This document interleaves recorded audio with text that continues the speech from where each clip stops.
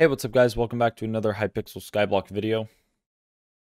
So for today's video, we will be showing off the new Builder's Wand. So the Builder's Wand is something you get from Elizabeth at the community shop. And basically, you just go to the bit shop, and it's the little blaze rod. You get it for 12,000 bits, which is kind of a lot, but I think it's worth it. Or, if we head over to the auction agents, we can search Builder, and you can find them for pretty cheap, 2.6 mil. And personally, I'd rather just pay 2.6 mil than buy it for bits. But yeah, let's go back to our island, explain how it works, and show it off. So the Builder's Wand has a left click and a right click ability. So the two item abilities for the Builder's Wand is the Grand Architect. Right click the face of a block to extend all connected block faces. So basically, if you have a bunch of blocks for a farm going across the whole bottom of your island, you just right click and it'll build the whole row instead of placing them one by one. And the other ability is built-in storage. Left click opens the wand's storage. Blocks will be placed from your inventory or the wand storage.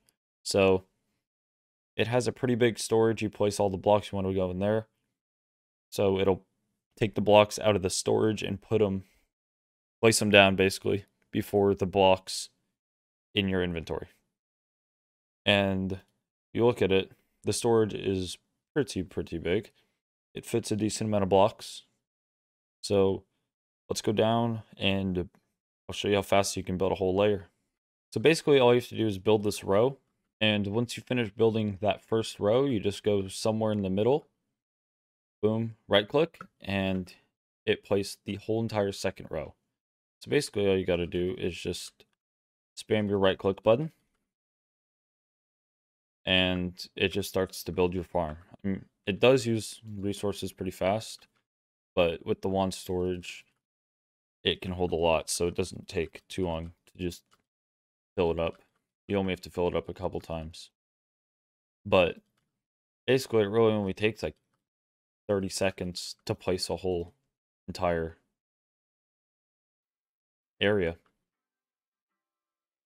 So there, it says I'm out of blocks, so just gotta go to the hub and buy more, and we'll probably only have to do it 1 or 2 more times. Okay, so I'm back. I fill up the whole thing, and I'm just gonna time lapse the entire placing and all the stuff I do to just place all the dirt, and I'll be back when I'm done placing it.